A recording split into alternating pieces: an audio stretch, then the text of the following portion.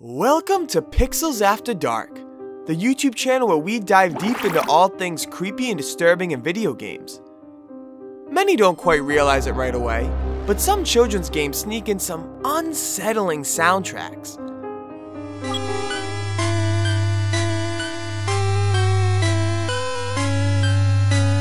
Maybe you were too mesmerized by demons like these, but music can be the bread and butter to horror. We have a lot to cover, so let's not waste any more time. If you like videos like these and want to see more, hit that like button so I know to make another. Thank you, and enjoy.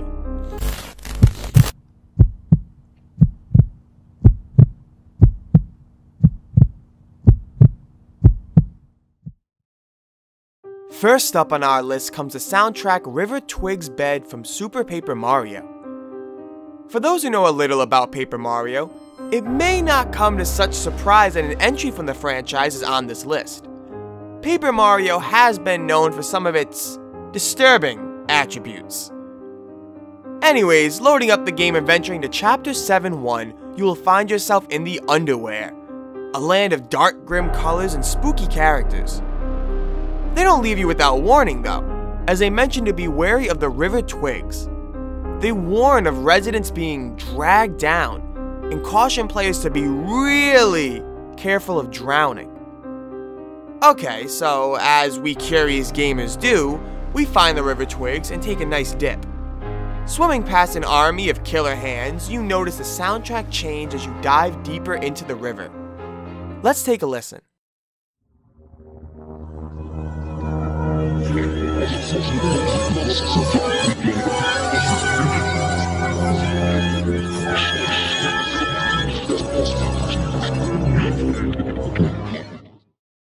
Coming up next, we have Music Disc 11 from Minecraft. Odds are you have heard of this one, but it would be criminal to not throw in a disturbing soundtrack from such a famous children's game.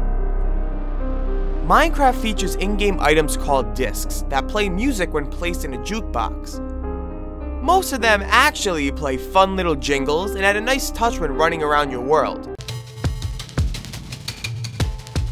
These discs can be found in underground dungeons and all share a similar design scheme. Well, almost all.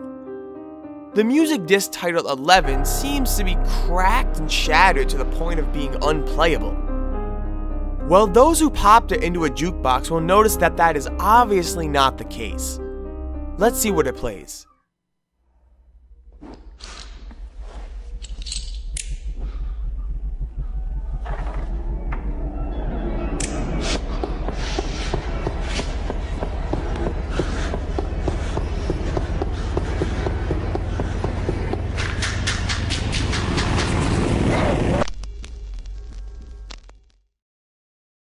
Our third entry today lies during the Giygas boss battle in Earthbound. Those who haven't heard of Earthbound may still know the main character, Ness. Ness and his crew of underage kids embark on a triumphant adventure to defeat the alien overcome with power, Giygas. Many enemies in Earthbound share a typical pixel model like the one shown here. But when approaching the battle of Giygas, you are greeted to something slightly different. An abomination that stretches across the entire background of the screen. His face is drawn with a blood-like red color and distorted. He moves across the screen in all types of unsettling patterns, and the soundtrack behind it only makes it worse.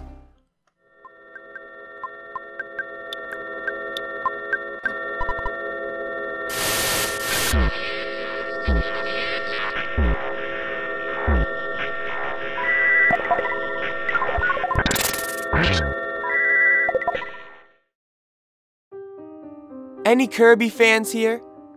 Well, let's rewind all the way back to Kirby 64, The Crystal Shards. This Kirby title was released in the early 2000s, a time where censorship was often laughed at the face by floating heads. Anyways, Kirby embarks on an adventure to help a group of fairies retrieve their crystals after antagonist Dark Matter wet and shattered them all. You hop from world to world, doing what the protagonist does best, save the day, until you stumble upon the planet Ripple's Star. Let's see what we are greeted to upon landing at this destination.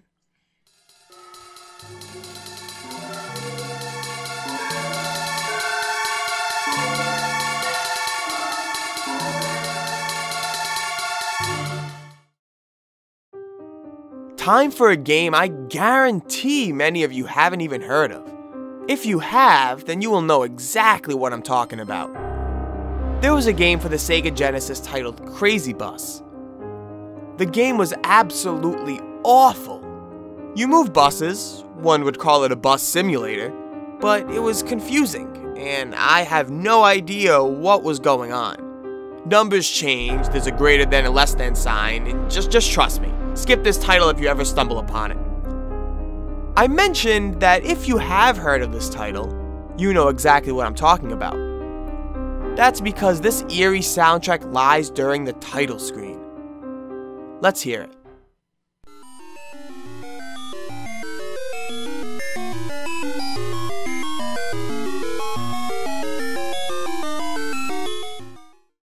I think we have time for one more entry to our list. But before we do, I just want to take this time to remind you to subscribe if you want to see more of this type of content. I post creepy and eerie moments in games, so if that's your cup of tea, consider clicking the bell to get instant updates whenever I post. Thank you, and on to our last soundtrack.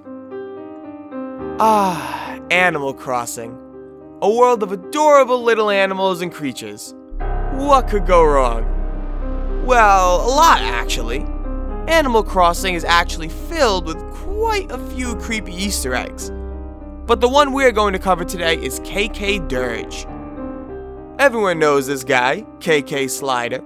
He's the dog who plays those groovy and catchy tunes for the town. While this soundtrack can actually be triggered in multiple Animal Crossing titles, let's take a look at its appearance in City Folk.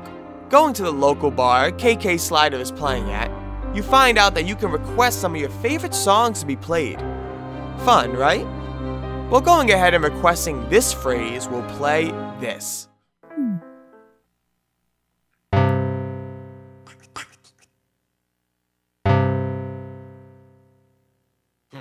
Oh me, oh me, oh me, quack me, oh. What's worse is the word dirge actually stands for a mournful song for the dead, or a funeral song. So think about that as the credits start to roll. Thank you all for watching. I hope you enjoyed. I got a handful of these soundtracks on the back burner, so if you want to see more volumes, let me know in the comments below. Also, if you have any, don't be afraid to throw in some of your favorite creepy soundtracks from children's games.